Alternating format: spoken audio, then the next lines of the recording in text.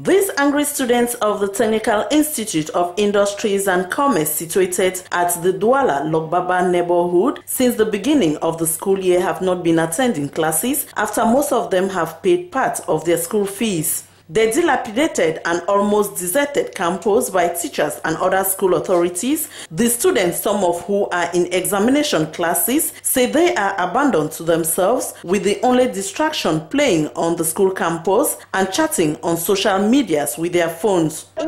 Since the beginning of the school, we don't have classes. Teachers do not come because of unpaid salaries. We of examination class, we don't know what to do. We are abandoned to ourselves. School authorities, when we ask them what is happening, they threaten us. The silence about the situation took the students to the divisional officer of Douala 3, who on several occasions convened the proprietor for meetings. After having called the principal of the proprietor of the school at the meeting, which did not solve the problem, we are asking to the commissioner to open an investigation concerning the behavior, the character, which is not good for the proprietor.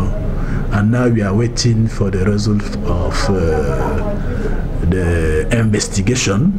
The school authorities unable to resolve the problem, the divisional officer for Douala 3 for worries that students of examination classes not to lose the school year have arranged in other government schools to integrate some students in their campus. Our efforts to reach Mr. Yapin Jekam, proprietor of the school, was in vain. Investigations are ongoing with authorities' determination punishing the proprietor for his irresponsibility and dubious attitude.